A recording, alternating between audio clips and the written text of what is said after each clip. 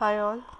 So today I'll be telling you how to find the output for the loop questions given in your IP board.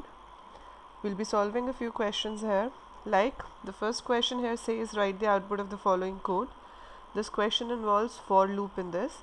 As you know that the for loop has initialization, condition and increment in the one line. Initially y is 0, x starts from 1, goes up to 5 and increments x by 1 every time.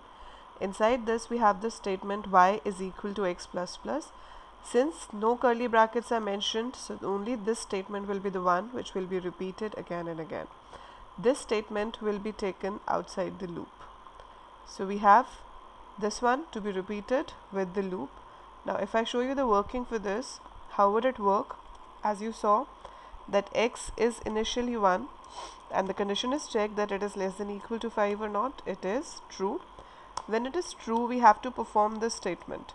Now this involves a post increment statement in this. Y is equal to x plus plus means that first value of x should be assigned to y and later on x should increase by 1. So y becomes 1 but x becomes 2. If it would have been plus plus x, so first x will become 2 and y will also be assigned with 2, but it's not the scene.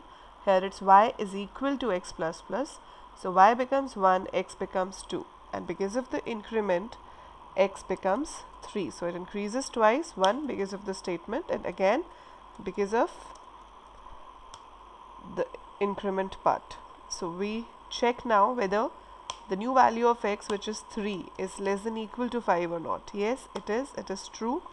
Again this statement will be executed, and once the statement executes, x is right now 3, which assigns to y, and after the assignment x increases and becomes 4, and then again plus plus x will make x as 5.